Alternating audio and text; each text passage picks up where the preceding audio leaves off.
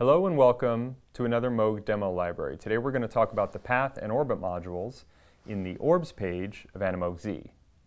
The path allows us to draw a path through Animoog's 3D wave cube. We can click Edit and Add to add nodes in that path, Move to move nodes in that path, and Erase to erase nodes in the path. Or we can click Clear to clear the path entirely.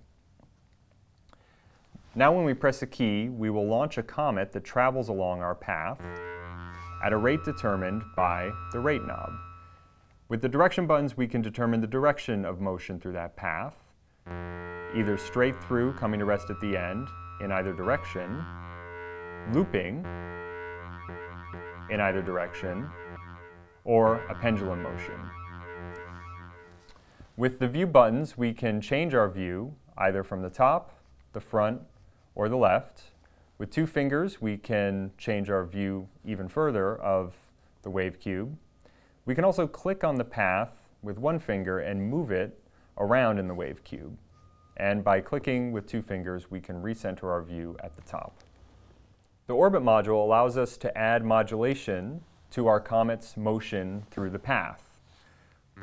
We can add modulation in the X direction and adjust the rate, add modulation in the Y direction, or add modulation in the Z direction. And combined with new motions through the path, we can get interesting motion throughout the wave cube and through the timbres in your patch. We can also use the Z mult to get the Z-axis moving at divisions or multiplications of the rate knob. And we can use the sync button to sync the rate to our global BPM.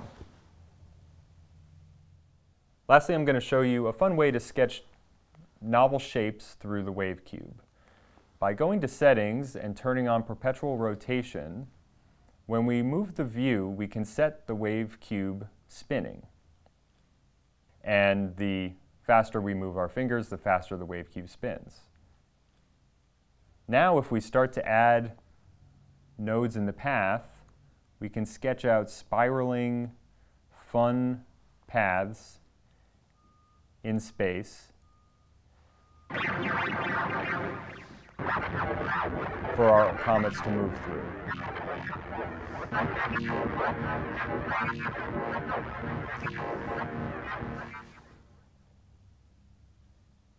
With all the functionality on the ORBS page, you can add unique and expressive movement through your Animoog Z patches.